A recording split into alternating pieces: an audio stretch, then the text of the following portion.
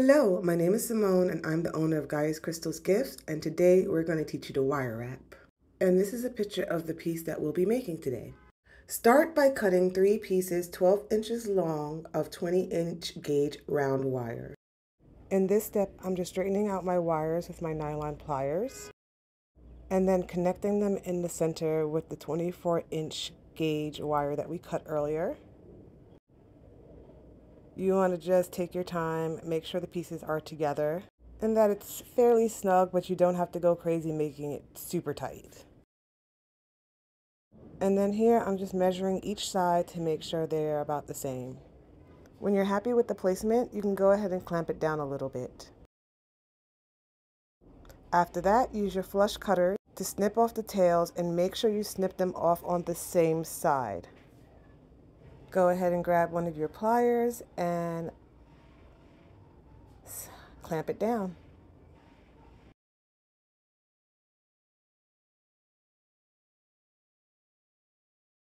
I'm just measuring it again to make sure, because at this point you can still kind of slide the connection around to get an even measurement on both sides. Next, you'll want to bend it to the shape a little bit of the cabochon that you'll be wrapping. And you want to make sure that the snippets that you snipped earlier are on the inside of it. This way, when you do this, it'll be hidden by the stone. Just carefully apply pressure and try to keep that weaved connection point in the center, and then pinch the tops together. You can tweak it a little bit here and there to make it look the way you want it to look. But when you're happy, grab one of your pliers, make sure you're centered up, and clamp all of the wires together, and this will create your bail.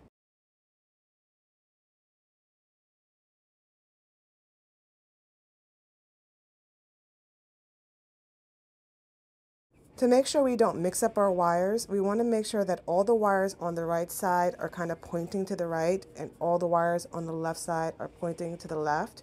And this will make sure that it's a little bit easier when you have to grab your wires and do wire work a little bit later. Once that's complete, you can grab your 26 gauge wire that is 2 feet long. That's what I'm doing right here. Carefully bring your wires together. Bring the shorter tip and use the shorter tip to wrap downwards. You also want to make sure that your wires stay aligned. When you have your loose connection, you can go ahead and grab the back 2 wires and push those off to the side, and you want to do that on both the left side and the right side.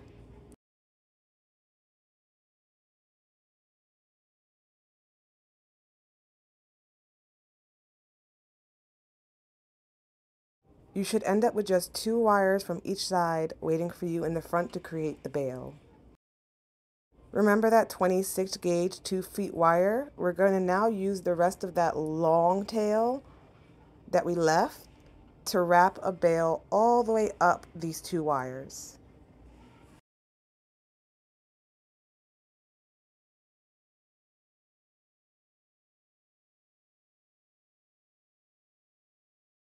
I ended up stopping mine at about 1.25 inches. Now fit your stone and make sure everything is looking good.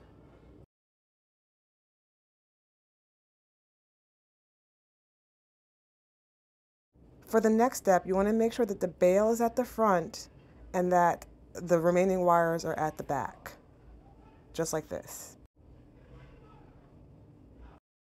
Grab the back 2 wires and carefully separate them a little from the front wire.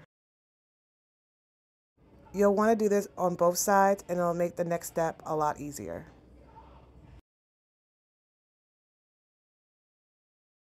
On a flat surface, fit your stone into it. Use your flat nose pliers to then wiggle in between the first top wire and the bottom 2 wires to create a little bit of a bend. Just like this. You want to hold the top down, and you want to do it to both sides. Later, you can play with this and make the top area come out a little bit more, but for now, just hold it down. You could tweak it later.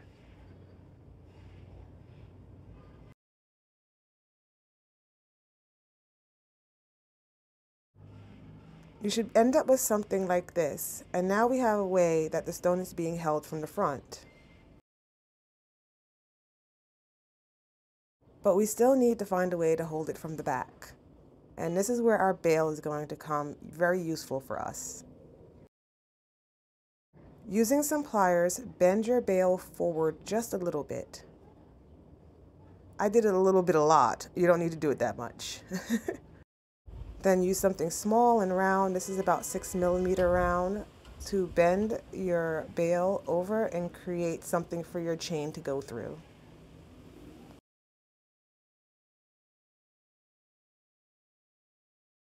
Use your pliers again to create another bend right here where the bail wires are kind of sticking out at an angle. This will create tension that we really need to hold the cab in. Once in place, you should still have the tail from our 26 gauge to connect it all together. So wrap it around the entire thing, the front and the back, and this will keep your little loop in place for your chain.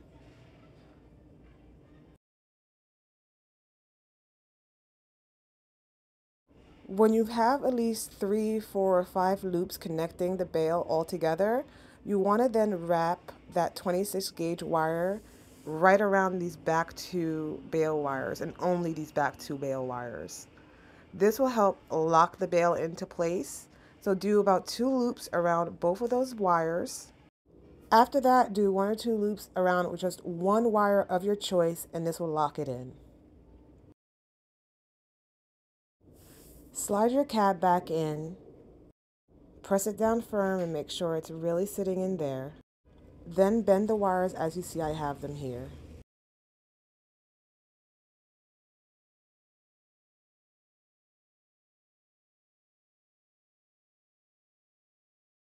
You want to make sure to bend it close to the edge, and this will help keep the edges of your pendant secure so that the cab doesn't slide out.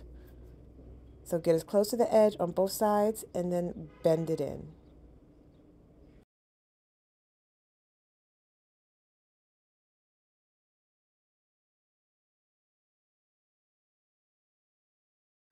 When you have something like this, go ahead and make a bend near the center and curve it outwards.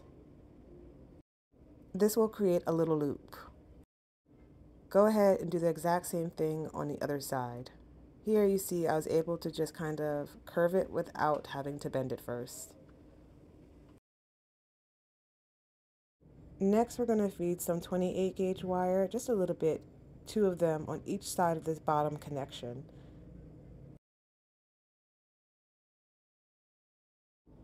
You'll want to feed it in through there and then start to connect it and loop it through your tiny little loop that you made right here. This will hold down that wire to that side of the connection. You'll need to do this on both sides with both wires.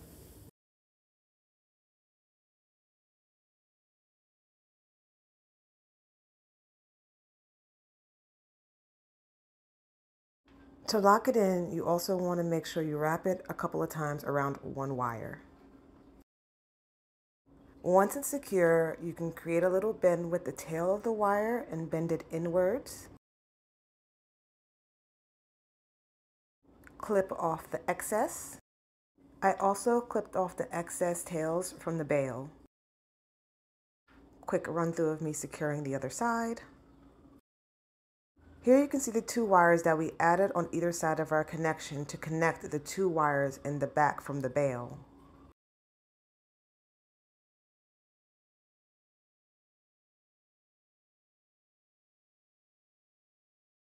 And here I'm finally curling off that final bail tail that will help lock our stone into place.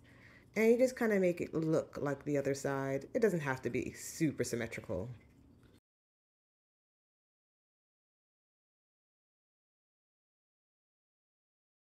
Here I'm just using my thin nose pliers to make sure that the clipped edges are secure and tucked in. At this point, you can take a look at everything, tweak some things here and there, make sure everything is looking the way you want it to look.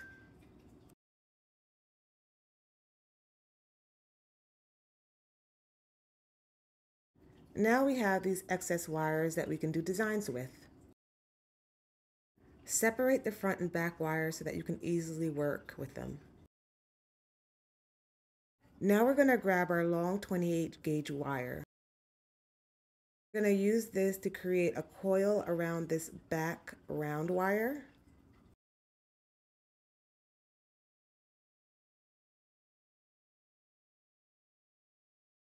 When you get to about this point, you can easily start to coil by just spinning the pendant in place and holding your finger in place, like this. Now we're going to begin our accents. Follow the direction of my finger. You want to take your front wire and you want to curve it up and around. You can use your pointer finger to try to help keep that loop in place that you want. Don't be afraid to tweak it to make sure you're happy with it. When you are happy with it, continue around with the second loop. Now grab your coiled wire and continue a loop around that one.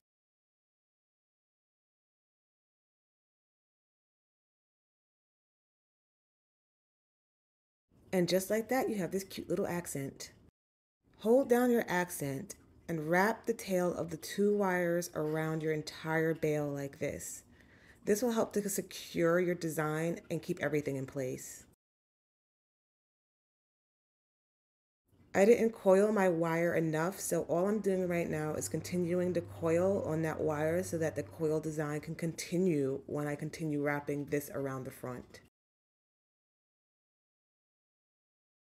Now that I've extended my coiled piece, I can continue the accent. Grab those same two wires we've been working with and wrap them again around the front. Remember to hold down those bail loops when you do this.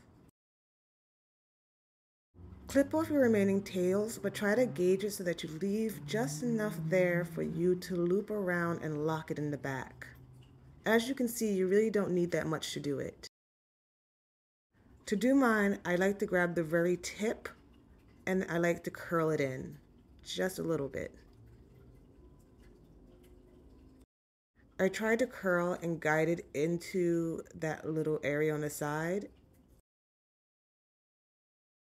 And when it gets in there, you can go ahead and clamp it down a little tighter and also do it to the other wire because you got to do it to both of those wires back there. So you create a little curl and you guide it into that little hole you have there and you clamp it down.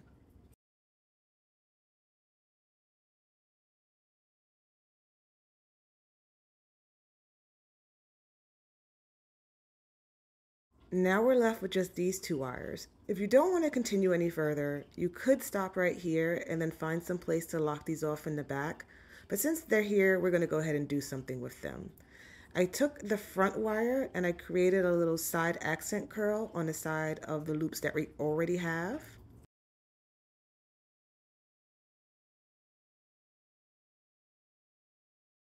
And then I did the same with the second wire that was behind that. Rinse and repeat the process by holding down your accent and curving the wires to the back, and at the back is where we're going to find a good area to clip them and curl them to lock them. This part may take some practice and getting used to, learning how to curl the tip and get it under your wire and then carefully use your pliers to kind of add pressure and force to it so that there's tension there to keep it in place. I didn't speed these parts of the videos up specifically so that you can get every chance to see how I'm doing this.